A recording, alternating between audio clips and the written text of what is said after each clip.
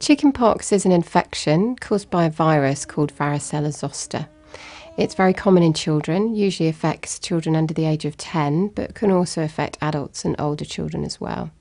It's spread through the respiratory droplet route, so that any secretions that come out of the nose or mouth that are coughed or sneezed or touched or wiped can be spread to another person. The time from when you first catch the infection to when you first show signs can be between 10 and 21 days. Now, a person will be infectious from 2 days before the first spots appear until the very last spot has scabbed over. Most children start by having flu-like symptoms that last for a couple of days, so a runny nose, sore throat, a bit of a high temperature. And then they develop spots that usually start on the face and behind the ears and that travel down to the rest of the body. Now, the number of spots depends on the child, and some children will only have a few, whereas others will have lots of spots. The spots themselves are usually small and red, and the following day they get blistered.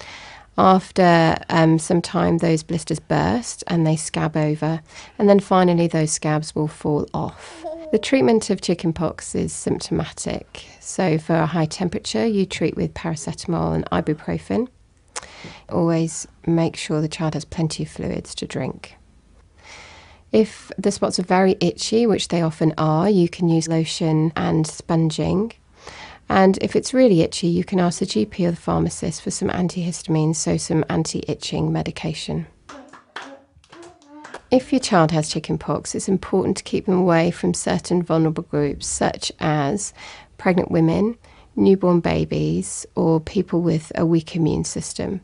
Very occasionally, children can become seriously unwell with chickenpox, and things to watch out for would be shortness of breath, delirium or confusion in the child, or any areas of skin that look like they've got a bacterial infection on top of the chickenpox, so they would be red, painful and swollen.